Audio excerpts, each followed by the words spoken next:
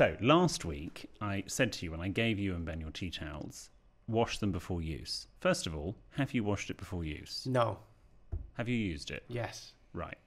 You're a disgrace.